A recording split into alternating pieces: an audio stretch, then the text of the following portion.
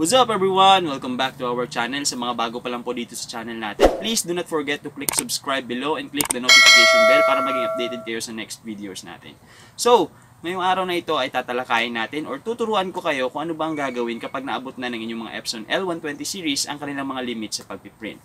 Para sa mga mommies at mga teachers na mayroong sariling EPSON L120 series sa bahay, so para po sa inyo ang DIY or do-it-yourself videos na ito.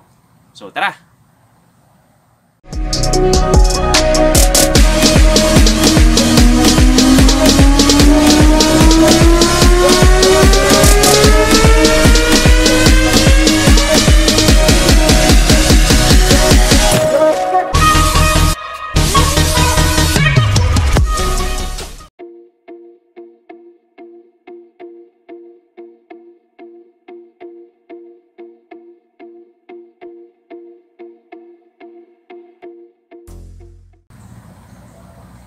Okay, so nandito na po tayo sa ating laptop.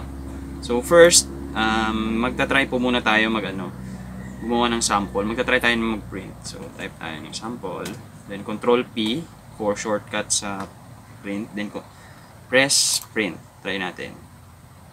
So yan. Kapag meron pong lumabas sa ating monitor na ganito, kapag nagpe-print tayo or a printer's ink pad is at the end of its service life, please contact us and support. So, ibig sabihin po nito ay kailangan na po nating i-reset ang ating mga printers. So, cancel. Okay. Minimize natin to. Fresh. So, first, ang gagawin natin is to download the resetter. So, ito po yung link ng ating resetter. So, kung meron po kayong internet, yan. Enter. So, mapapansin nyo po dito sa left side ng inyong monitor, meron po ditong nag-download yan, L120 Resetter. So, click po natin yan. May lalabas na isang window. Click L120 Resetter. So, ito po yung lalabas. Maximize natin. Lalabas. So, click L120 itong application niya. Click po natin. Double click. So, may lalabas na ganito. Click Extract All. Click Extract All. Click Extract. So, hintayin lang po natin. Ayan. So, meron lalabas ulit na another window. So, yung window na yan, mapapansin nyo, mas maliit. So, click natin ulit L120 Resetter. So, papansin nyo, yung na-extract na natin na file. So, ito kanina, tingnan nyo yung logo niya, magkaiba na po. So, i-click natin, maximize, ito na yung maximize natin. I-click natin ito ulit. Double click. May lalabas na ganito, EPSON Adjustment Program. So, click Select. Then, Proceed Support. I-click natin yung maliit na parang arrow down dito. Click L120 Series. Then, click OK. So, pag natapos natin yung gawin, click naman natin itong part. So, meron ditong dalawa, Sequential Adjustment Mode, Particular Adjustment Mode. Dito tayo, i-click natin itong Particular Adjustment Mode. Then, ito, makikita nyo dito yung model. Dito yung kanyang ano. And then, punta tayo dito, scroll down, pababa. Hanapin yung, click natin yung Waste Ink Pad Counter. And Waste Ink Pad Counter. Then, click OK. So, pag na-click natin yun, merong lalabas na ganito, Waste Ink Pad Counter. So, click natin yung main pad counter, check, then click check, no, click check. So yan ang number ng pages na na-print natin. So maximum is 6,207.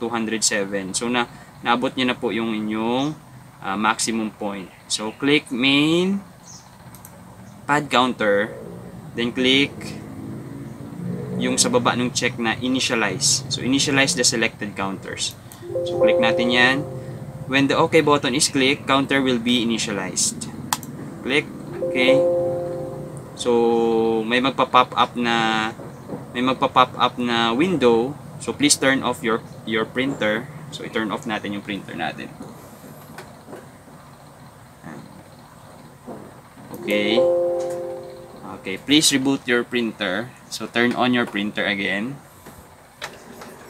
Then you click okay. So hintayin lang po natin. And then click finish.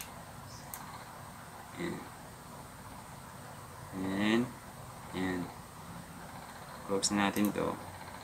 And let's try. Try tayo ulit. Sample page. So Control P. Then so naka-ready na yung print. And then click print.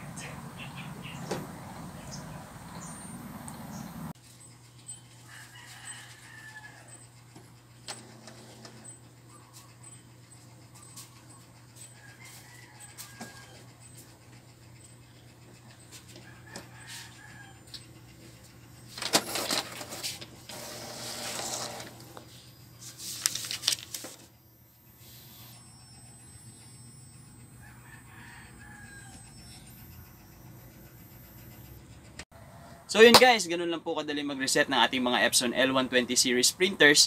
So I hope nakatulong po sa inyo ang video na ito. Kung nakatulong po sa inyo ang video na ito, please do not forget to click subscribe dyan sa ibaba at notification bell para maging updated po kayo sa next natin na video. So I hope you stay safe and goodbye.